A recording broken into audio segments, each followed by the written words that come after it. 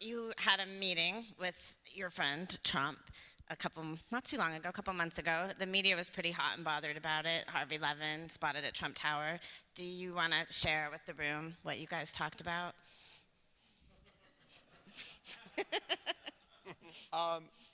A little bit, yeah. It wasn't Trump Tower.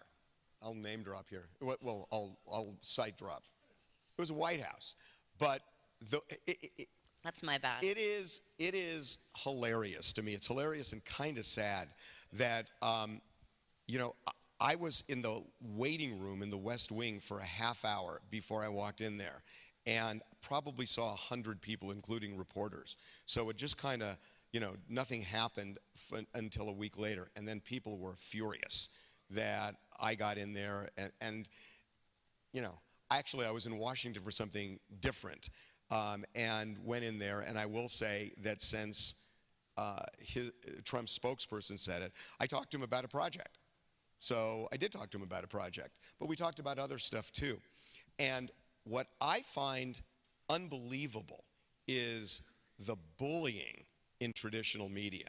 That I think there are some traditional media outlets that are getting ruined by this administration, and it ruined by their own deeds. That, you know, there are certain networks and newspapers that are very clear on who they are and what they feel, and that's fine. I mean, if you put yourself out as, you know, somebody who supports Trump or is, like MSNBC is against Trump, at least you get it. You know what you're getting. But when you pretend like you're objective, but you're not, and you are angry, and you are, you know, you are trying to kill and bully, I think that is killing. And I don't think they know it yet, but I think some of the trusted names in news are not trusted anymore because of this. And, you know, what I think it's so preposterous that, you know, Kanye West went to see Trump, he got trashed. Steve Harvey went to see Trump, he got trashed. You know, they went after me for seeing Trump. So I guess the solution is nobody should see him, it should be a boycott. That is so stupid.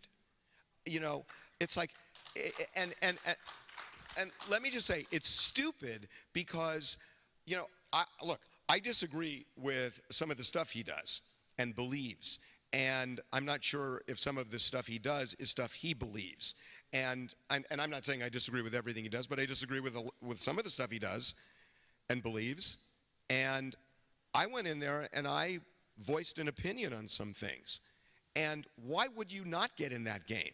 If you disagree, the solution is to boycott? I mean, the guy has already shown that in the last 3 weeks, he's changed his mind on 5 things. So if he's willing to change his mind, why would you sit on the sidelines, bully people who go in there? It's absurd. Bully people because he has a view you don't like, yet you could change the view by having people go in and talk to him. It is the dumbest thing I've ever seen.